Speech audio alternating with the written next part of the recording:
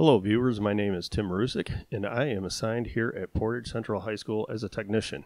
Today though, I have a new assignment, and that assignment is to introduce a new 4-part series that focuses on the school instructional staff. The goal in this series is simple: to provide the viewer with a better understanding of the teaching profession and the people drawn to it. We hope your understanding develops from the subject matter presented in classes, the interest of the teacher's chosen topic, or a discussion of the professional duties required by the district and state. Take note that the topics discussed or presented are driven by the interest of the staff members exclusively. This series is about them for you. Now let's begin with Mr. Marc Uhlmann, who volunteered to be our inaugural featured teacher to kick off this series. We will begin with Marc in a Q&A session and then pick up a lecture he presented to his students. Thank you for watching. All right, so I'm here with Mr. Marc Uhlmann, and we're going to ask a couple questions, get a couple answers from him before we start his presentation later on in the video. So let's start out with how many years you've been teaching? Okay, so 24. This is my 24th year. 20th at Portage Central. Okay. Did my student teaching here with Bob Walker and Tom Monroe, and then graduated, got hired at Harper Creek High School, taught for 4 years there, and had a chance to come back here, and I did. So sounds good. 24. 24. All right. You said that you didn't go to school here at Portage. You went to Harper, right? You said Harper Creek. No, I'm from Bay City. Bay City. Went to Bay City John Glenn High School. Okay. Go Bobcats. All right. So you graduated from there. Did you? You graduated from college where? Western. Okay. Yeah. Yep. Western Michigan. Did you start your freshman year? No, I didn't actually. Western No. To begin teaching? No. I actually started at community college near us. I had a chance to play college basketball there. Okay. So I went there for 2 years, Delta Community College, and then transferred down here.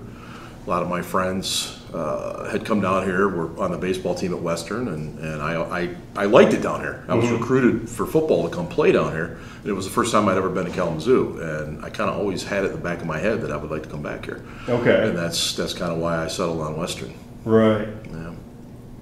But did you intend to go in the education field? Not right away. I was probably like a lot of freshmen. I wasn't real sure. I knew I wanted to be involved in coaching. But there was part of me too that had a interest in business. But after my freshman year of college, it just kind of clicked, and I'm like, this is not what I want to be doing. I really need to be in a classroom environment. I need to be teaching, and I'm forever 16. Right. You kind of always are when you're a high school teacher. So I just figured it out. And that's what I went into. I wish I could feel that way. Maybe I have to go into teaching. Maybe I have to go into teaching. The difference is physically. Physically, you don't feel it. Okay. But there's days mentally you can't help but feel that way.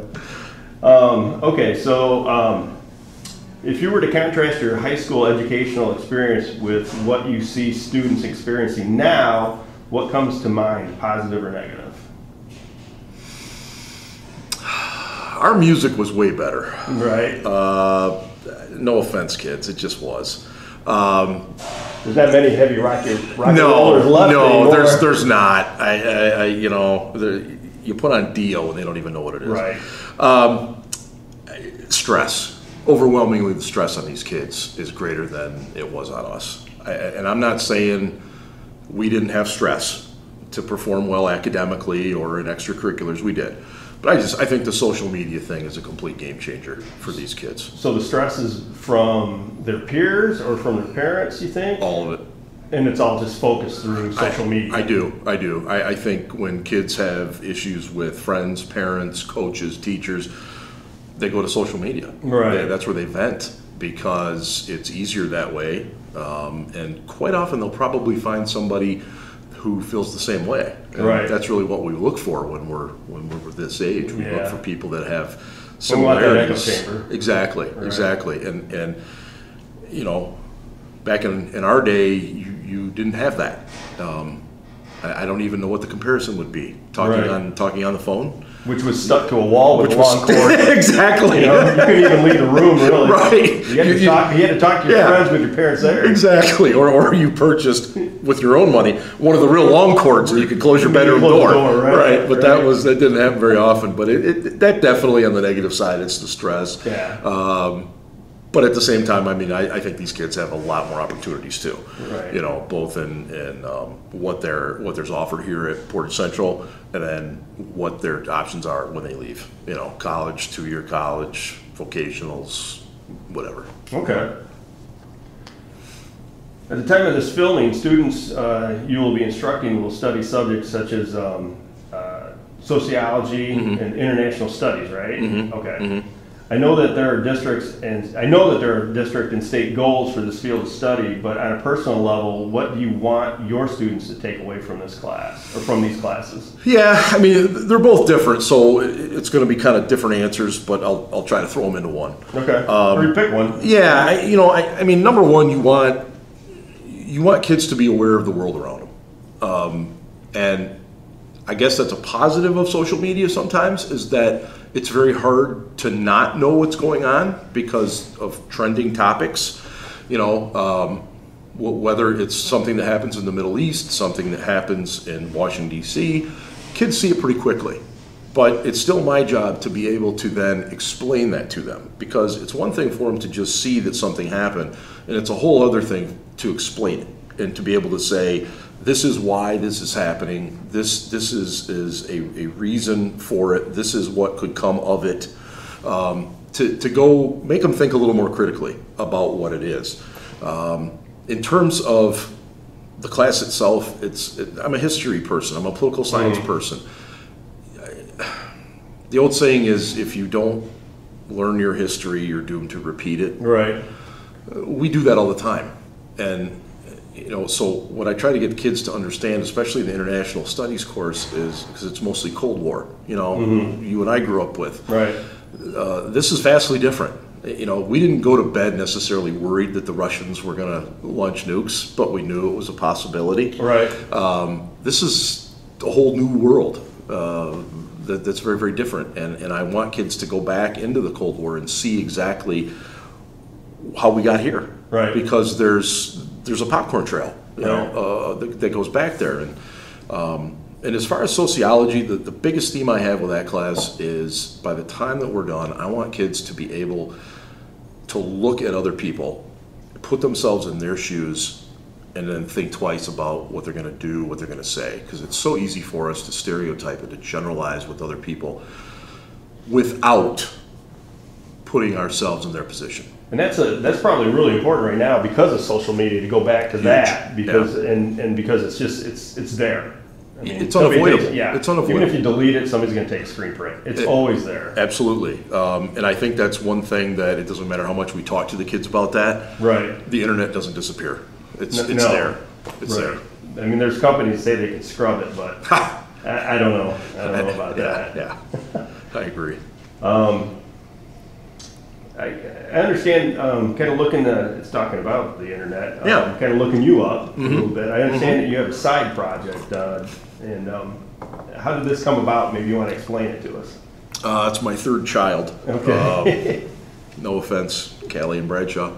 I have a website called SteelCityBlitz.com. I have been a lifelong Pittsburgh Steelers fan.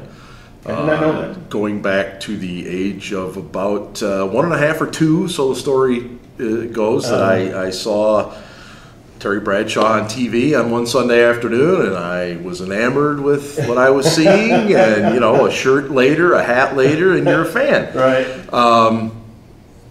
And I've always had strong opinions on the team, both positive and negative, and I just met people as the internet expanded, and I wrote some things, and some people said, you really ought to have your own site. You do pretty well at this. Mm-hmm. And so that's how it started.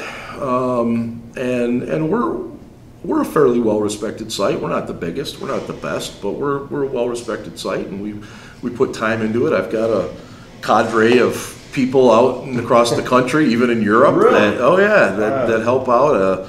I've got people in Portland, Oregon, Pittsburgh, PA, all over the place. Wow. You know, that we talk on a daily basis. So it's become that's pretty interesting. It is. It's become a monster. It's more. Is it more? I guess it's more than a hobby, right? I mean, it's probably it's more. Because especially if you compare it to your children, it's got to be a little bit more than a hobby. You don't raise children as a hobby. No. Again, sorry, honey, sorry. It's. I've always said that if it stops being fun, then I'm not going to do it. And a lot of these sites will actually pay people to write and pay people to do stuff, and I'm not doing that. I want people that do it because they love the Pittsburgh Steelers, right. And we like the camaraderie of talking about it, of yelling and screaming at each other over it, arguing over it, and so I'm not going to get into that. It's not going to make me retire from teaching. Right. Let's put it that way. Anytime soon. That's cool though. That was an interesting find. Okay, so after this interview here, we're going to go. You know, the next thing that in the video is going to be your lecture. Can you kind of give our viewers a brief summation of the topic? So what I chose to do is something from my sociology class. We have a unit that is about socialization, which discusses us as human beings, essentially from birth through death, and how people that we come in contact with influence our lives. You know, if we're a toddler and we have a babysitter that's very influential with us, that person's lessons can last a lifetime. Sure. Much in the same way, unfortunately, kids can have horrible experiences that last a lifetime. All right. Because of my situation early in life with my parents being divorced, I had an opportunity to spend a lot of time with my maternal grandparents. And my grandfather was very influential with me. He was a former Marine and a guy that very unique late life experience of seeing his wife pass on, mourning, and then dating again in your mid-70s. Right. And what I try to impress upon my students when I talk about this is that our senior citizens, our older people in our community can go through the same types of emotions that kids walking these halls can. You know, love, hate, jealousy, happiness, excitement, enthusiasm, all of that. And I think sometimes we just look at old people and say, you're old. Right. You know, and right. we don't remember the value that they had, that they have, that they will have. Mm-hmm. And so I have used my grandfather's story in the class now for roughly 15 years about how he dated, got remarried, had some awesome years with his second wife, and then eventually, you know, passed on. But what his influences were on me, why I became a teacher is definitely part of his influence. All right. And so it's usually one of my favorite parts of the class. And the kids at first are kind of like, why is he telling us all this? Right. You know, and then by the end of it, they're usually like, I get it. Right. I get it. Right. You know, I know what he's saying now. And they tend to view their own grandparents maybe just a tad different when it's done. Maybe understand why they do what they do, say what they say a little bit more. As our viewers may not know, is that this is filmed out of sequence. So we've already filmed this. What do I want to say? The lecture. Presentation. Lecture. Yeah. Lecture. Yeah. But after seeing that and watching it and listening to it, I had another question, and I'm putting in here now. Yeah. Is that like you? I was influenced by my grandmother, my paternal grandmother. Okay. And I had a lot of interactions with her, and I've often thought, why do we as a society disregard people who have life experiences and celebrate youth that doesn't have wisdom gathered through the years? I mean, I know it's a very broad topic, but maybe you've got a brief idea that you could. Well, thankfully, we have a couple of built-in examples here. First and foremost, I think what happens is our society is in such a hurry all the time. And as you and I both know, you get older, you start slowing down a little bit, and the rest of society keeps moving. I look up at Vinny's coffee shop in our library. Right. And Betty Kienbaum former social studies teacher here. Bob Walker, my mentor teacher, former social studies teacher here, Right. are both senior citizens. Yeah, yeah, for sure. And they are consistently among the most favorite people our kids talk about here. That tells me that our kids understand that senior citizens play a very important role in our lives, because to me, they will always be walking history. It doesn't matter if they were at an event or saw the event, but if they were alive for things that these kids weren't, it gives them a perspective and something to think about that they might not have ever thought about.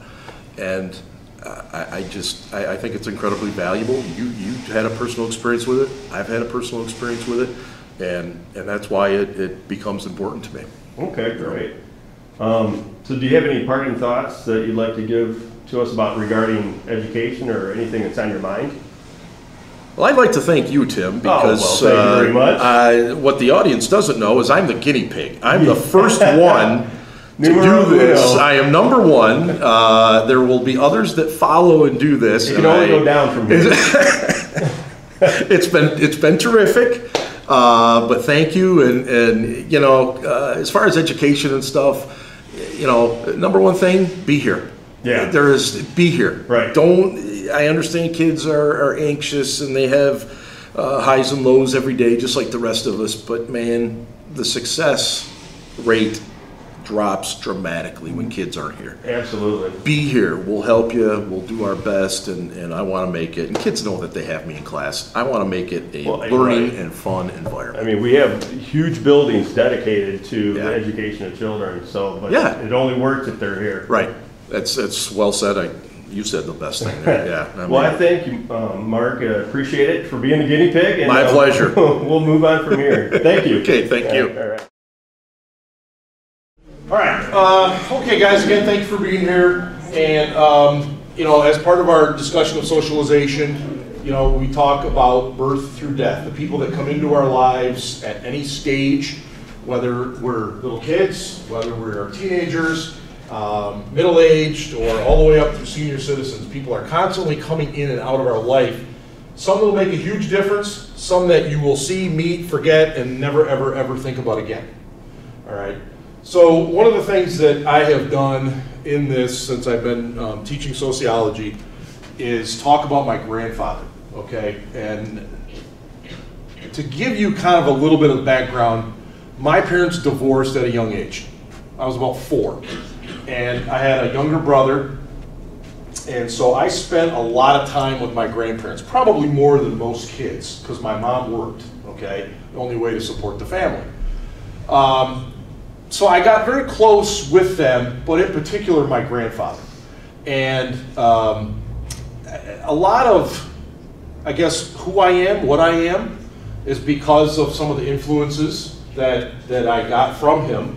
And I'll share some of those things as we go.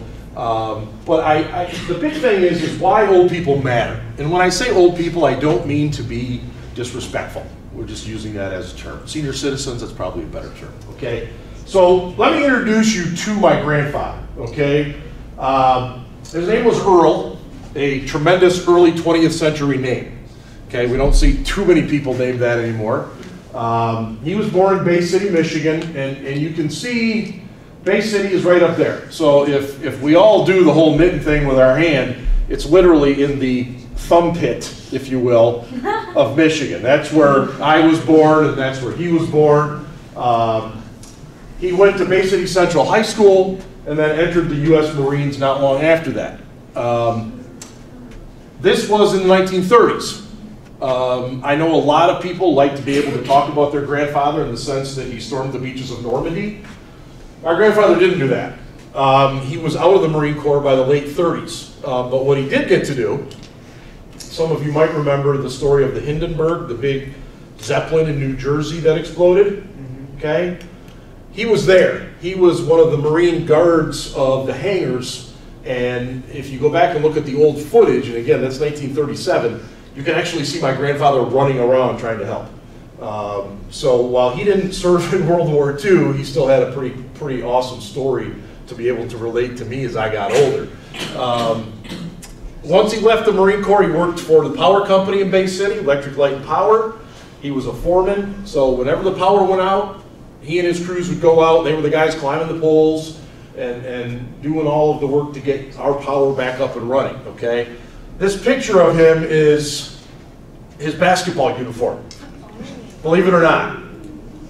Guys, would you play basketball if you had to wear that outfit today? Yes. There is no way. There is no way you could. I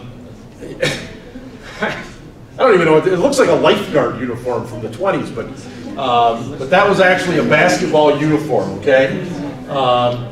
He ended up marrying a woman named Mildred, who was my grandmother, and I'll show you her in a second, and they were married over 50 years.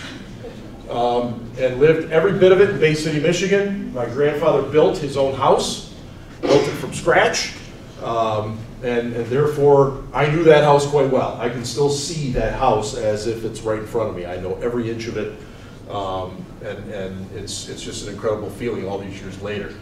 He had 2 daughters and a son, and ultimately 7 grandkids, so not a ton of family, but definitely a good family. And one of the things I want to point out to you, this is right before they married. This is my grandparents. This is probably some point in the 1920s, late 20s, early 30s. He dressed, kind of looks a little bit like a mafioso, you know, an Al Capone type in the 20s. And that is them at their 50th wedding anniversary. Funny story about that. It was held at this really nice place. It was on a Saturday, and Michigan was playing a really big game. And this was in the days when they weren't really on TV much, so I kept running back and forth from the resort place to the car to listen to the game to see how Michigan was doing. Side note. Both my grandparents were smokers. Going over to family events at my grandparents', it was my mom, my brother, and I were the only ones of the entire family who didn't smoke. So you kind of walked into a fog bank. And it's a wonder I don't have lung cancer yet, okay? But you can kind of just tell, you know. Why do I bring up my grandfather as we talk about socialization and old age and people that impact us, okay? I was your age when my grandmother passed away. Okay, I'll never forget it because I came home from high school basketball practice. It was early November day. It was kind of nice out that day. I remember running from the mailbox, and I had to negotiate some steps to get to my front door, and when I jumped, I missed a step and ended up with a massive cut right along my shin. And it wasn't like a half hour later we got the call that my grandmother had passed away.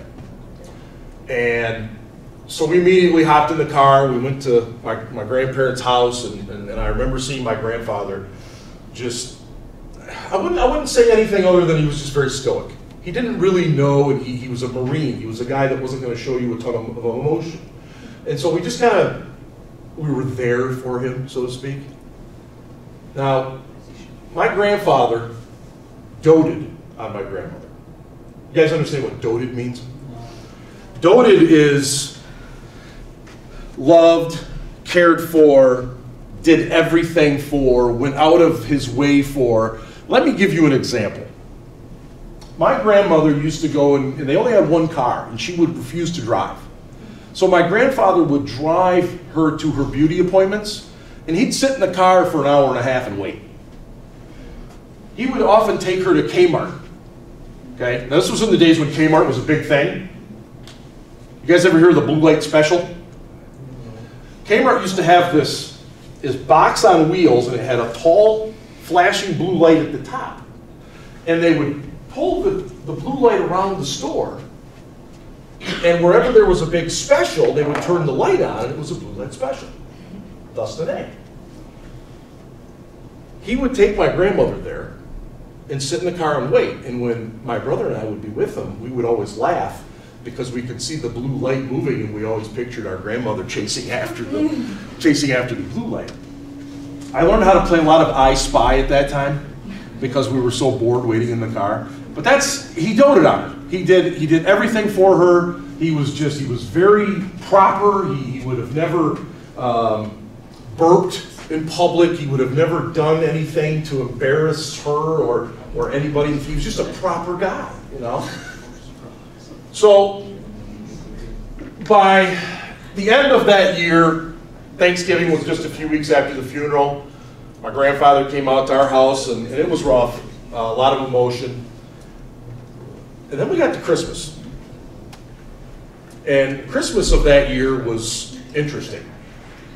We invited my grandfather over for Christmas morning because we just didn't want him to be alone. So it was going to be my mom and my brother and I. And I got up about 6:30 in the morning just to use the restroom. I was not getting up to go down and check out the presents. I just go to the bathroom. As I'm returning to my bedroom, I notice lights going on in the neighborhood. And so I go to the window and I look, and I hear what sounds like sleigh bells. Okay? Santa Claus. It's still very dark. In my mind, I'm still thinking, okay, if it was him, he would have already been here by now. So now I see the headlights coming down the road, but I can't quite see the car yet. And as it gets closer, it clears the house next door to me, and I see it's my grandfather's car. And he's got the window rolled down, and he's got a strand of sleigh bells about this big, and he's ringing them outside the car. And these are loud. I don't know if you guys have heard sleigh bells, but they can be really, really loud. He proceeds to go all the way down and around the loop and then come back and pull in our driveway. So he has now awakened the entire neighborhood. All right, everybody's now up for Christmas, whether they wanted to be or not. So I've gone downstairs, I open the door and I'm like, I've never seen this behavior from my grandfather. I mean, he could be funny, but this was just so out of character. So he gets out of the car and this smile just comes across his face like something I'd never seen on him before. And what was cool about my grandfather, he had a big gap in his middle of his teeth. I mean, you could have drove a truck through it. But that was him, that was his personality, okay? So what I didn't know is that was the beginning of this metamorphosis, you science people, this change that somebody in his 70s was now going to go through something that me, a high school student, was like, old people don't do this. So it was weird. A couple months after Christmas, I get a phone call from him. And he says, hey, he always called me Chum or Bub. I don't think he ever called me by my first name. It was always Chum or Bub. Hey, Bub, come on over. I want you to show you something. Okay, everything all right? Yeah, come on over, I want to show you this. So I take 10 minutes, I drive over to his house. Off the driveway at my grandfather's, you can open the door and you have two directions. You either go straight downstairs to the basement or you go up a little stoop into the main house. So I hear him in the basement. Hey, Chum, come on down here. Okay. So I start going down there, and I open the door, and he's standing there, and he says, you got to see this. Okay, so as we get closer to it, I hear this rumbling, and I realize the rumbling is bubbling. It's bubbles. And I'm like, what, did you break the washing machine? What's going on? He's purchased a jacuzzi, a hot tub. All right, and it's now in the corner of the basement. And this is pretty cool. All right, I always called him Gramps. I'm like, Gramps, hey, that's neat. Then I started to notice some things. He had little like decorations, like palm trees, But then I see he's put up some hooks for towels. Yeah, I mean, he's made it his own little resort. So I see a towel, and I see his swim trunks. And then I couldn't help but notice another towel and a woman's bathing suit. Now again, I'm your age, guys, at this time. So you can only imagine what I'm thinking, right? So I kind of look at him and I'm like, Gramps, one of two things is going on here. And he just kind of stopped me and he says, well, that belongs to Hazel. So at that moment, I realized that my grandfather, who I never dreamed in a million years, is dating. Okay? He's dating. Hazel was a longtime family friend. And so they started dating, going to dinner, and I believe he used the term taking a soak. It was something like, yeah, we like to take a soak, you know, something like that. And so I've got all kinds of heebie-jeebies at this time. You know. Yeah.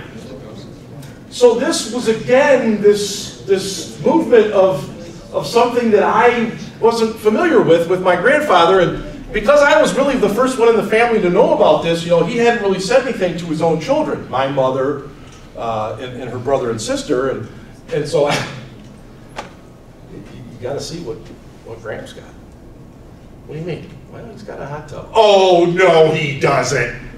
Well, you're going to have to stop by. Everybody was stunned. This was so unlike him. Well, as the months went by, he keeps dating Hazel. He gets a new car, okay? Brand new Buick LeSabre. Fancy. 4 doors. Prior, he used to just have an old blue Monte Carlo. And by the way, blue was my grandmother's favorite color. The whole house was blue. I mean blue, okay? Like the color of these chairs and maybe the color of like lighter blue jeans. Blue, everything was blue. So not only does he get the hot tub and does he get the new car, but now we start to go over to the house more often and the house is no longer blue.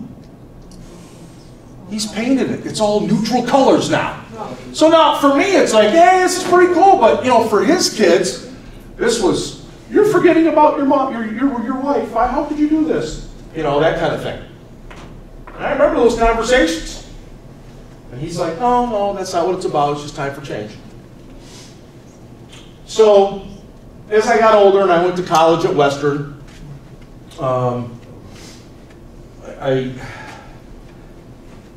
unfortunately, he went through a breakup first.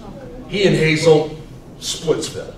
You know, he was getting a little too serious for her. She had some kids, true story. Her grandkids went to Portage Central High School. Weird, right? Wow. Weird.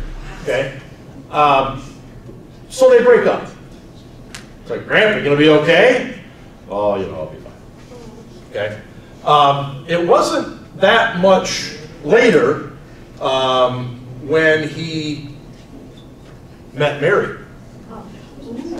Yeah, apparently my grandfather was a player. Okay, that's Mary. Okay, so Mary actually went to high school with my grandfather. They graduated together in the same class. All right, in the early 30s. Her husband had died not too much longer. Right around the same time as my grandmother. They started going out, having dinner. They would come out to our house and have dinner, and she was, oh my God, this woman could bake like you wouldn't believe. I mean, pies, cookies. I mean, I can literally taste some of the foods that she used to do right now. I mean, it was that good. So then came the strangest phone call I think I've ever had at that point in my young life. My grandfather calls and says, hey, I need to ask you something. And I'm like, okay. He says, I want you to stand in my wedding. Now again, I know I've said this many times so far. I was roughly your age, 17, 18, 19 years old, standing in your grandfather's wedding. That's cute. Oh, it's great, but it's so weird, you know? And so in June of 91, I think, they got married. Okay? So they moved into his house, which was great. You know, didn't have to learn a new house or any of that kind of stuff. And it was wonderful. She had a big family, and so the families, you know, got along. And in fact, my mom is still tremendous friends with her oldest daughter, and I mean, it's just one of these things, okay? But I want to go back to this. Once I came down to Western, I came home as often as I could. It's about a 3-hour drive, give or take, especially if the police are on I-69. And I always stopped at my grandfather's before I went to my house. And one day, much like today, I pull up in his driveway. He didn't know I was coming home that weekend. And because I was smart and always scheduled my classes for no classes on Friday, it's a good lesson for you college kids, I left Thursday. So I pull in the driveway and I see he's sitting in front of his garage, and he's got this brand new wood chipper that he's extremely proud of. He's talked to me on the phone about it several times. He's really, really proud of it. And hey, Gramps, you know, and oh, hey, come on over here. And he's talking to me as if we'd seen each other 5 minutes before, you know. And I mean, he wasn't a hug guy or anything like that. It was usually a handshake type thing. Well, totally fine. So he says, hey, I need your help with this. Okay. He said, a little nut. He said, and he holds up his hand. He's like, what this big? He said, I lost it. It went down the chute. And he said, you know, he's like, my arms aren't long enough. I can't reach it. He said, I think you can reach it. And so, naturally, what's your first question to someone who's standing in front of a wood chipper? You know, is this on? It's not gonna come on. Don't want to lose my arm. Okay. Oh no, it's fine. It's gas powered. It's not started. Don't worry about it. It'll be fine. So I roll up my sleeve. Down I go. I am up into the wood chipper, up to my shoulder. Okay. I'm feeling around. Finally, I grab it. I can feel the nut. I was like, Grandpa, I got it. Just as I say that, he rips a huge fart. And immediately says, hey, it's starting up, get your hand out of there. And I pulled out like that because he scared me so much and the nut goes flying. Kind of like the nuts in the Christmas Story when he changing the tire. And I kind of fall back on my backside and I look over at him and I get the big, you know, gap in the teeth. And he's just laughing. He's totally hysterical. And I thought to myself, there is no way you would have ever done something like that if Grandma were still alive. I didn't say it to him, but I was thinking it. And it was true. It was true. He wouldn't have. And part of me to this day, I still think that he planned that all along. Oh, for sure. Like as soon as he saw me pull up, he's like, okay, I got it. You know, this is going to be great. So part of why I became a teacher is my grandfather. I didn't realize it until later in life. Because one of the things I used to do with my grandfather as a kid was he would quiz me on state and national capitals. He would just randomly select countries and states and say, what's the capital? He would randomly open up an encyclopedia and say, what flag is this? Who does this belong to? And we would actually talk politics, even when I was like 8 or 9 years old. How bizarre is that? In fact, I remember the 1980 presidential election. I was at his house, and he had voted that day. And I said, hey, Gramps, who'd you vote for? And he snapped right around at me and he said, we don't ever talk about that. And I'm like, sorry. You know, he said, that is something between the person that votes and nobody else. You don't talk about who we vote for. And so the more I learned about that, and now, don't forget, what was it, 2016 when Justin Timberlake like took a selfie with his ballot, you know, and everybody went nuts. You shouldn't do that. Well, that was kind of the point of my grandfather. You know, that's something you don't talk about because we don't want problems outside of in our society about that, about who we vote for, and look where we are now. You know, the downside of this, guys, is that as my grandfather got into his late 70s and early 80s, his health started to go. And I fully admit, and it's very, very difficult, that I started to avoid going to see my grandfather. Because of the fact I didn't like seeing him the way he was, with an oxygen thing in his nose and carrying a tank around. But I also knew I was going to hear the same stories. over and over and over and over again. And I know some of you can relate to that. Some of you have family members that it's like, oh, I don't see them again, because you know they're going to ask you the same questions, and you're going to get you know, the same jokes, the same one-liners, all that stuff. And what I would tell you is that they are truly living history. You know, I told you that he was there when the Hindenburg exploded. He got a chance to go up with a pilot and fly right down Broadway in the middle of the night in New York City with all the neon lights. I mean, there's very few people that ever get to do stuff like that. So they really are. They're living history. Talk to them. And I can guarantee you, if one day, just one moment, I would love to hear my grandfather tell one story that I've already heard 1,000 times. And I know you guys would get to that point too. So don't take it for granted, okay? Understand that senior citizens, just like he did, he went through excitement. He had the excitement of having a hot tub, of having a new car, of having a girlfriend, of being married again, okay? He went through the awful feeling of loss when my grandmother died, the regret, you know, was it a life fulfilled, all these types of things. And as I close this, they say that genetics, I guess, tells you what type of hair you're going to have as an adult. And they say that as a man, you always look at your mother's father and see what his hair was like. My grandfather died in 2000 with a really, really nice head of hair. Don't believe science. Sorry, science teachers. But guys, that's what I want you to understand, is that for every time you get mad at an old person because they're slowing up a line, every time they don't turn fast enough on center off of Westnedge or something like that, just remember they've had a full life and they deserve our patience. At least most of them. I mean, some are just downright mean. Okay? So, questions? None? Beautiful. How did he die? My grandfather, like I told you, smoked almost entire life, and he developed COPD. And you know, it's funny because he told me late in life he wished he never stopped smoking because he swears he would have stayed healthy. And I'm dead serious about that. A lot of people in the 70s and 80s believed that when we were just starting to learn that tobacco caused cancer and all these things. He really did. He truly believed that he should have just kept his lifestyle the way it was and he would have lived longer. He died at 84, so it was a good life.